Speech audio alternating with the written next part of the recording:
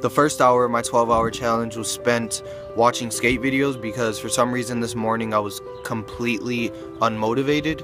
and I kind of seen this, like I kind of related it back to David Blaine because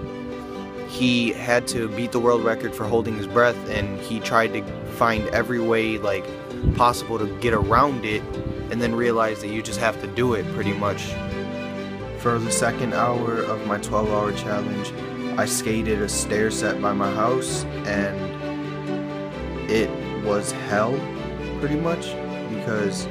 I walked away with many bruises, but I feel like I'm one step closer to my goal.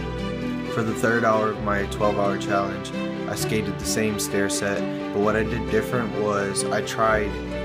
more advanced tricks and tricks that I basically never done off of stairs, and after many failed attempts and injuries, I walked away with a few. For the fourth hour of my 12-hour challenge, I went to a skate park close by my house and tried the ramp and rail. The reason I did this was because those are two of my biggest fears when it comes to skateboarding, and for the first hour of doing that, it was bad.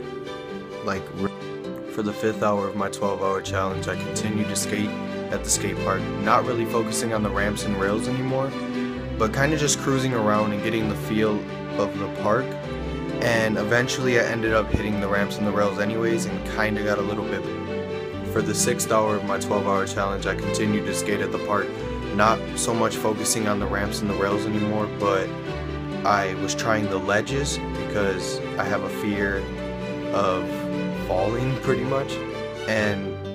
yeah, a lot of. This morning I was completely unmotivated again, so I tried watching skate videos and it didn't work. So I was wondering,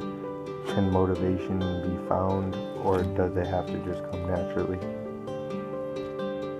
For my 8th hour, I decided to watch Trick Tips, which is pretty much like tips and advice on like how to do tricks,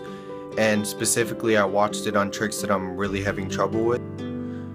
For my 9th hour, I decided to use what I learned in Trick Tips and go practice in front of my house, and I actually learned 2 new tricks.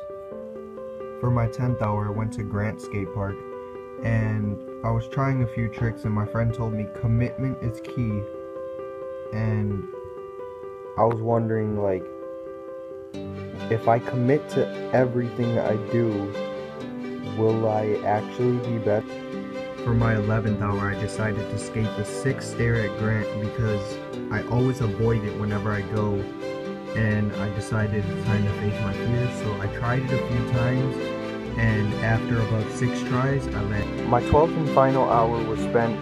editing a skate video that I will upload to a new YouTube channel that I'm starting just for my skating.